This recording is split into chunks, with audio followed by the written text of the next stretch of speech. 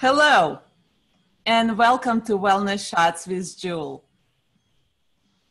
Today, we are streaming live on Wednesdays and Fridays at noon PST time in my group, Plant Superpowers. If you're not a member yet, please join. Otherwise, you can enjoy our interviews on my YouTube channel. Today, I have a great guest with us, Dr. Klaper. Welcome, Dr. Klaper. So nice to see you. Thank you. Nice to see you, Joe. It's good to be with you and your viewers. Thank you. Well, the main question right now is coronavirus, the pandemic. How are you, and what do you have to say about this? Oh, my. Oh, is there a pandemic? I hadn't noticed. Good heavens. Whoever thought that our lives would be so upended and altered by a microbe we can't even see? I'm fine. Thank you for asking. My wife and I are hunkered down in our home here in South Florida. The weather's been lovely, and we have had it relatively easy, and I've been able to use the time to catch up on everything from emails to taxes. And my wife is fostering 4 little kittens for the Humane Society. So we've had lots of fun with seeing little kittens grow up. So we're doing fine. My heart aches for all the people who've had their paychecks abruptly ended and don't know where next month's rent is coming from, and the forces of stress are building up in our society. We can all feel them. And so far there's food in the stores, but I get very distressed at seeing the pictures of the farmers plowing the beans and the lettuce back into the ground because the restaurants aren't open to buy them, and the fear of looming food shortages hangs over all of us. So these are stressful times, no doubt. There's lots of implications that we can talk about, of course, because ultimately these viruses jump out from animal confinement operations, which are rampant all over this world. And this pandemic's been a special delivery telegram from the animals saying, we are not your food, stop eating us. And we can't hear their screams on the slaughterhouse floor, so they reach right out, and I see as the slaughterhouses shut down across the country, they say, well, you won't listen to our screams on the slaughterhouse floor. Well, we're just going to take those processing people right off that line and send them home sick, and we're going to reach into your society and shut it down because your heart was hardened to the message that we were trying to give you. And you know, we can wax poetic about it, but it's a tragedy on every level, from the animals to the people to our society. So strange and stressful times. So I hope all your viewers are doing okay as well. Yes, thank you, and I hear you. And I prepared some questions from my list from people from my viewers.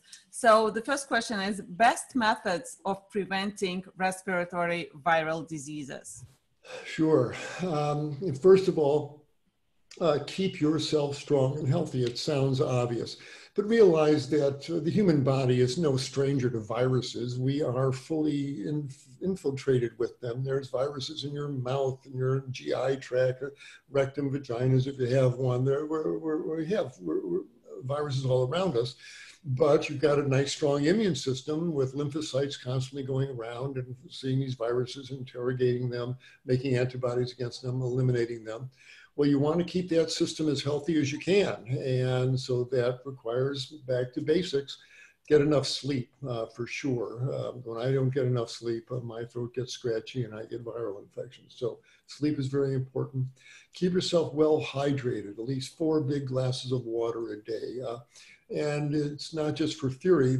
When we're dehydrated, our secretions get thicker, our saliva gets thicker, the mucous membranes in our lungs gets thicker, and that inhibits our ability to ward off the microbes.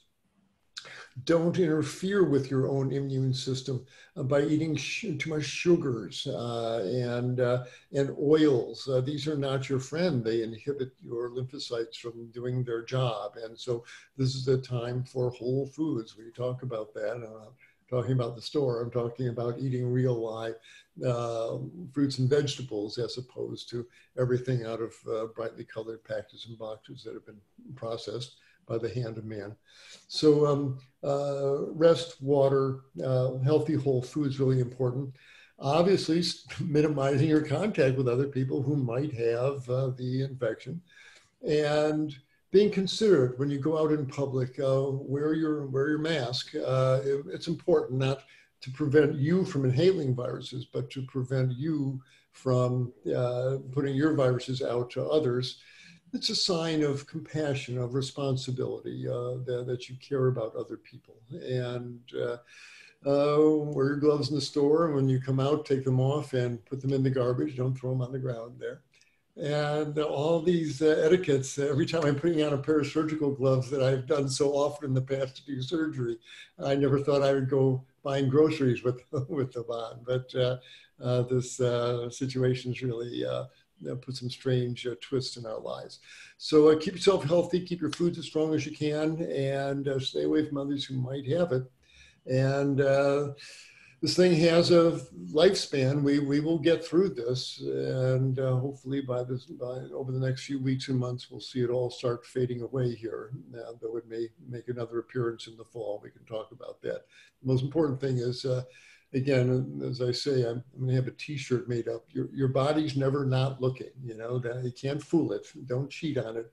Give it what it needs in the way of sleep and rest and good food, and stay healthy. And if the fates are in your favor, you won't encounter this virus, and hopefully it won't be a problem for you. I got a few questions about vitamin C that, and I'm going to read this. Like, I heard that you have to be careful with vitamin C or other things that make immune system too strong because of risks to lungs of COVID-19. Right.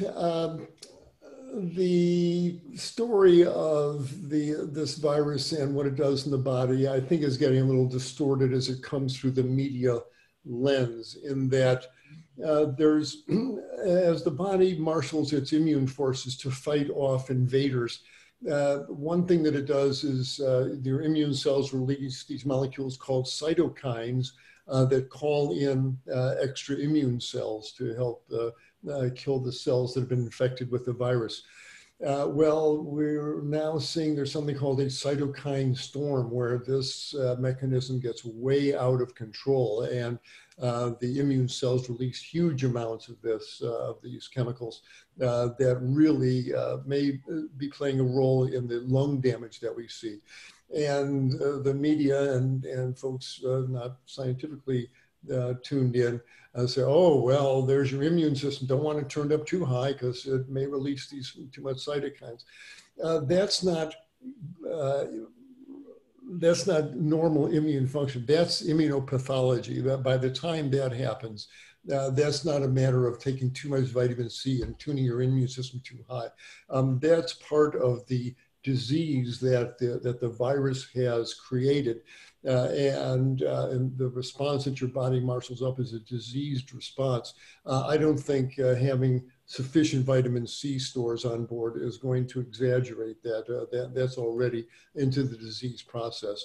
So vitamin C is important for immunity. I wouldn't be taking handfuls of vitamin C tablets, but I do have a navel orange every morning, and I think having citrus in your diet on a regular basis is probably a good idea. And I'd leave it at that, but I wouldn't be afraid of vitamin C per se because of the fear of the cytokine storm. Keep your immune system strong. And same thing goes with zinc and other nutrients that can play a role in immunity. You want to eat foods that have zinc in it, grains and legumes and root vegetables. Don't be taking handfuls of zinc tablets and hope of warding off the evil spirits that way. But are there any supplements in your view that we should, or we should take during these times? I don't take any additional supplements in that way. I take a multivitamin a few times a week, like I always do, and it has some zinc in it. It has some iodine for my thyroid, but I'm certainly not going overboard on these particular supplements. My wife and I usually have a couple of Brazil nuts most mornings for the selenium in them. And that's basically all we've been doing. But no, I haven't been taking or recommending any particular supplements for one's immune system. Well, you just said multivitamins, and my understanding was the multivitamins are actually not as good as taking some vitamins that you really are low on. Like my way is, and I would like to be corrected if I'm wrong, is to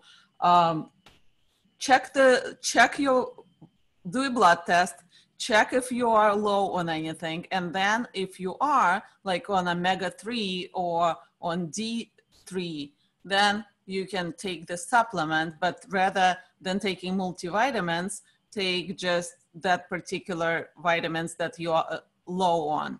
That's a very appropriate comment, and I'm so glad that you made that. And the multivitamins you buy off the internet and get in the stores, they're balanced way too much in high doses. There's a whole big shotgun approach, and no, I do not recommend those or approve those. I don't know if we're here to endorse brands and not, but the multivitamin I'm referring to is a very well-designed one by Dr. Joel Fuhrman. It's Dr. Fuhrman's Men's Daily.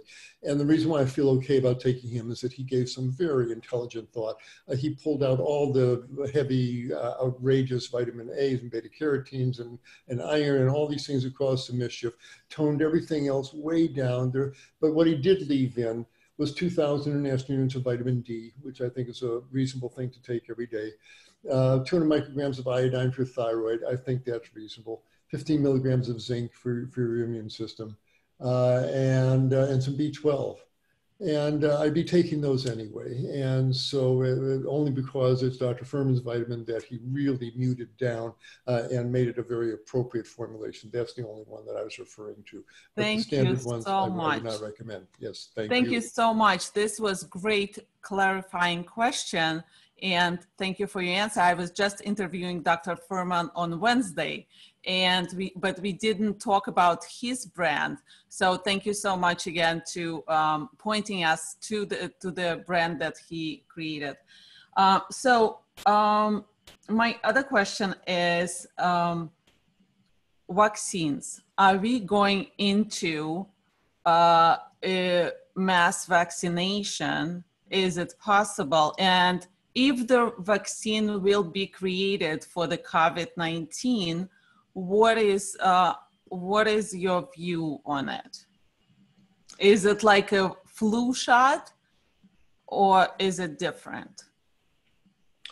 It would probably be somewhat different. I'll be glad to share my thoughts with you. Again, I know many of your viewers, as soon as you mention the V word as in vaccination, he believes in vaccination, right off anything he's saying. People are just opposed to the entire concept of vaccinations. And if you're in that camp, then okay. I choose to stay open. And hear the views, and I think we all deserve to hear different views, different opinions, to make an informed decision at the end. Fair enough. Well, I'm one. I've seen 3 cases of clinical tetanus in my life. It's no joke. It kills people, and so I'm in favor of tetanus vaccinations, and other vaccinations that seem to be relatively benign and have been proven over time not to have any adverse effects such as the tetanus shots, etc. That said, vaccinations come with this entire baggage load of history. They were made from animals, and there were virus contaminations in the polio virus and the monkey kidneys and yada. And people hear that and their eyes glaze over and they say, I don't want any of that stuff injected into me. Well, that's from the 1950s and 60s. Science has marched on in the last 50 years, and nowadays The vaccines are made without the animals being involved in the production. The RNA sequence is determined, and the computers make up the sequence of the fragment of nucleic acid, whatever that would be, the part of the vaccine, and that is what is injected. And so if it develops an antibody response, that would protect us. If they come up with a virus, with a vaccine made like that doesn't involve a zillion animals dying and a bunch of animal material in the actual vaccine, and it works, and it summons up an antibody response that protects people, it's hard to think that this would be something that I would not welcome myself and would recommend for my patients. So I'm waiting to see what the reality of it is, but I'd ask people don't be stuck in the past in your assessment of vaccinations. And their Thank you. So if you choose to go for the vaccine, would you allow yourself some time to see how that vaccine really works? Because the fear out there is, I don't want to be the first one. I don't want to be guinea pig. Oh yes, absolutely. And apparently they are already doing those tests. They're doing the human trials now. And there are people who volunteered and have had the vaccines injected, and they're being watched for any adverse effects. And they're having blood drawn to see does it create the antibodies that protect them. So yes, those studies have already been done. No, I don't want to be the first one in that study. I did not volunteer to be a human subject on those studies. I'm very grateful for those people who did. Thank you, thank you. So I'm just gonna read some other questions that real people wrote, and they have this question.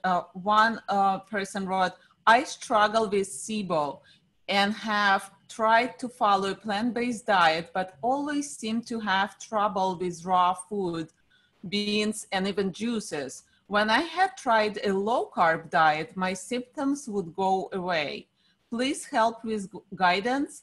I can't eat a lot of starches, and I wish to follow a more higher protein plant-based diet, but struggle with these foods. Well, we have to, if you're in that situation, you need to treat your GI tract like an old 57 Chevy. You know, when you're in an old car and you're at the stoplight and it turns green, you don't slam the accelerator to the floor. You accelerate gently. And the same thing, if there are foods that in the past have caused you difficulty, then introduce them gradually. You can make up a lentil soup or lentil stew and just have a tablespoon or two. And that's all to start with. And just have a tablespoon or two every night, and give your microbiome time to change so they're more adept at digesting the fiber that comes from legumes.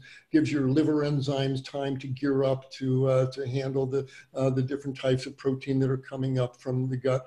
If you add these foods in slowly, and the raw foods, you can throw them in a blender, make a blended salad, and just have a couple of spoonfuls at lunch and a couple of spoonfuls at dinner, and take 3 or 4 weeks to slowly increase the amount of the foods in your diet. And if you do that, most people have no problem as the proportions of food changes in adopting a more plant-based diet. So there's no hurry, and take your time and give your body time it needs to change.